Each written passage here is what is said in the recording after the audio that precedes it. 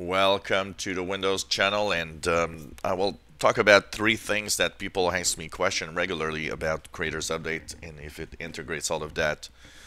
I'll talk about three features not making it to the Creators Update that are kind of interesting. The first one is Project Neon. So Project Neon is a complete design overhaul of everything. And a lot of people, one of the comments I get very often is a lot of people say there's not enough effects in Windows 10. There's not enough things that we'd like to, that we can tweak and, have aerial glass effect and stuff like that.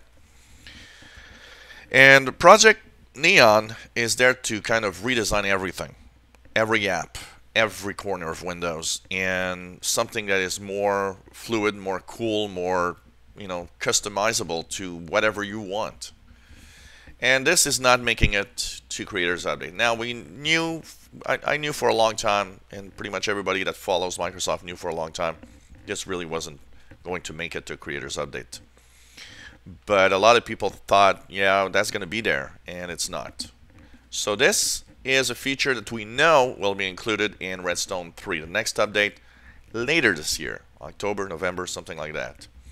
So that's one of the first things that's not there. The second one is more surprising because Microsoft made a demonstration of how its people communications experience was going to be one of the major issues, the major things in the Creators Update. And it's a little sad because everything would be linked together. So your contacts in the mail, via Skype, via the People app, via pretty much everything social, would all interact with each other. And it was part of a few builds, and then got removed. And it seems that the reason they say is removed is our goal with Windows is to deliver experiences you'll love, and we made the decision to hold this feature, the My People experience, for the next major update to Windows. So that means it's going to be pushed also to Redstone 3. And it's surprising that they talked about this so much to not implement it in Windows Creators Update. So that's another feature we're not getting. And finally, in the My People experience, I'd say that in the Windows 10 experience that's not making the cut is what we call app edges, or redesigned tiles a little bit. A lot of people wanted to have tiles that are a little more polished. They're square and rectangles right now. And people said, well, maybe we could have something with rounded edges and, a little more refined type of apps.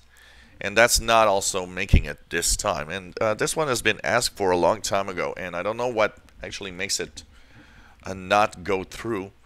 One of the things that I was thinking is maybe the app edges are not part of this because it might be something part of Project Neon, which means that the rounded edges and the customizable tiles would be there. The tiles in Windows 10 is the thing you love or you hate.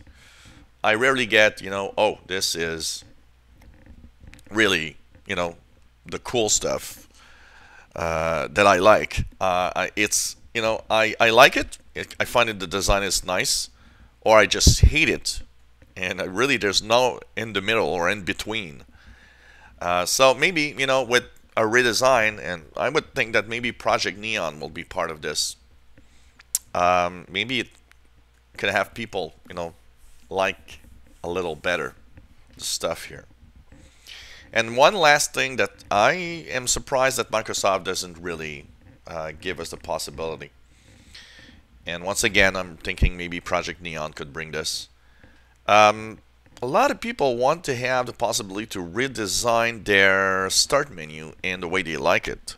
No tiles or no app list or no.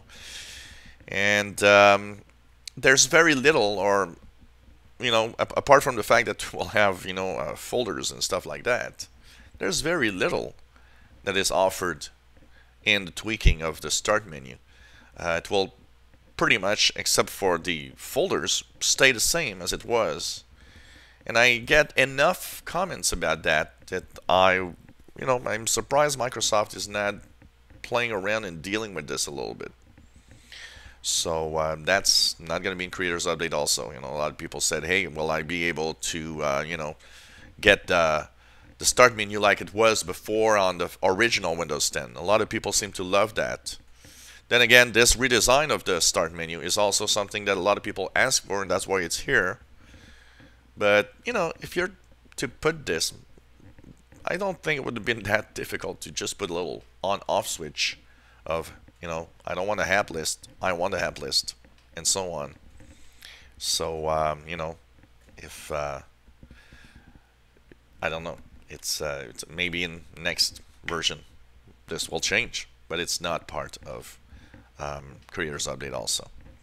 So, 4 little features that, people would have enjoyed, I think.